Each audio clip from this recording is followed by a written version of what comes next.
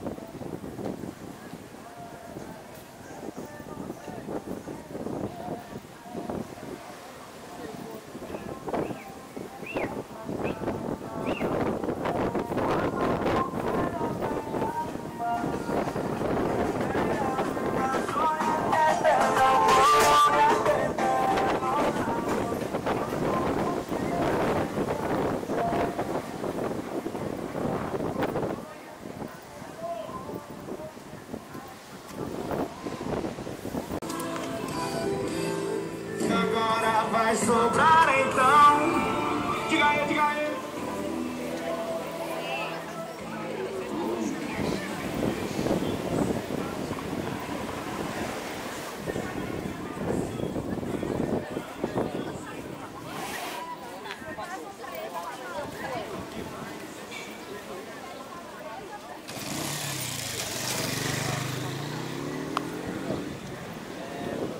Cabelo grisalho, mas eu sei que não é pela idade, eu tenho cabelo grisalho.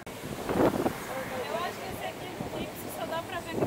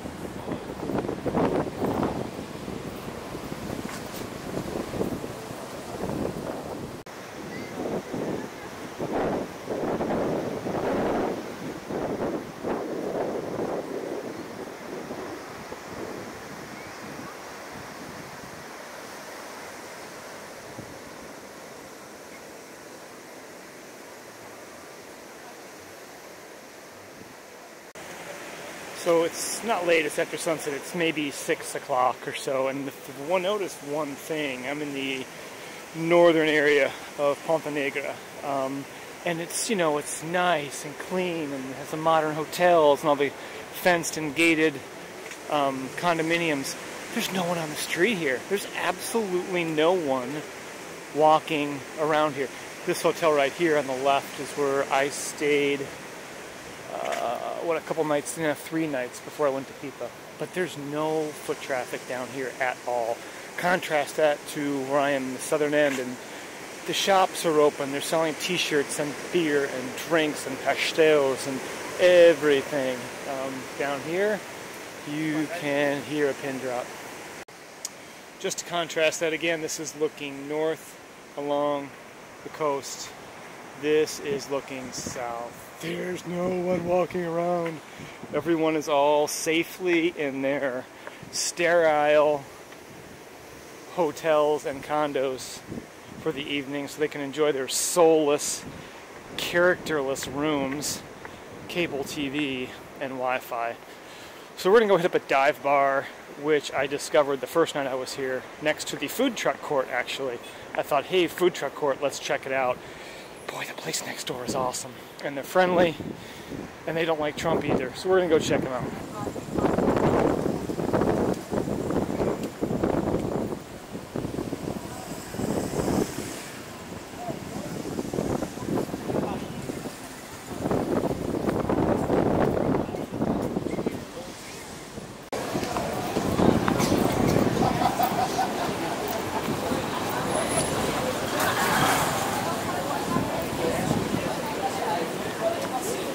Boa noite, pessoal. Olha aqui, esse é o trabalho.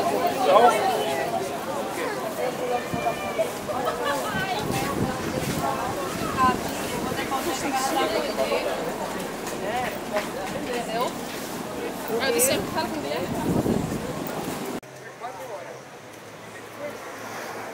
So, as you can tell, including the dude selling pizza out of his car, there's a lot more going on at this end of town than there is in the rich white people north end of town. I don't know why you would stay all the way up there just locked in your stupid little luxury apartments with Wi-Fi. I don't understand. This is international people watching on a grand scale, and it's hilarious.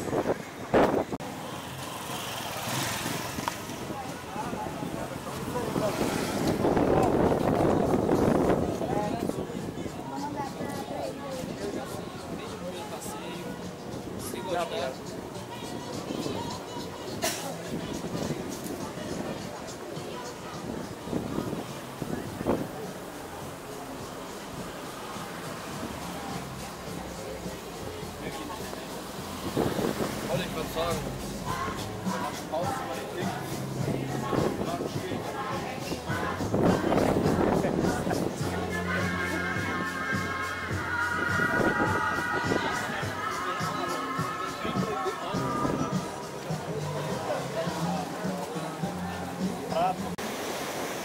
So it's not quite 6 in the morning, and drastic change from last night. There's hardly anyone out here. A couple surfers out in the water, a couple of the stand-up paddleboard folks.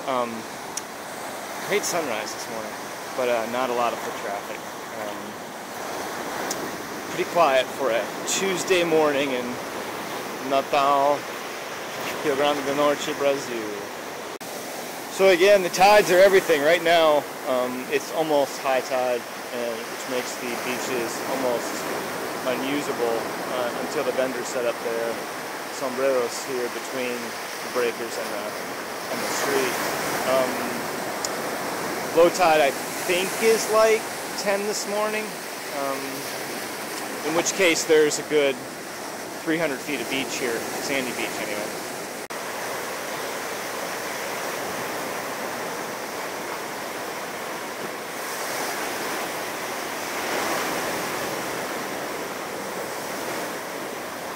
So this is it. This is Morro de Careca. This is Bald Hill. It is a protected area. You're not, no people or buggies or anything. I don't remember how high it is, but it's easily a good 300 feet or so up. And it's got warnings. Do not climb any of this here. This is a great skyline shot of the city of Natal right now. So you tell already just a little bit we've been walking, the tide's dropped considerably. And so I would imagine in the next little bit you're going to see all these vendors with chairs and sombreros and capoeira carts setting up down here, or beginning to on the beach, getting ready, because there's money to be made at low tide.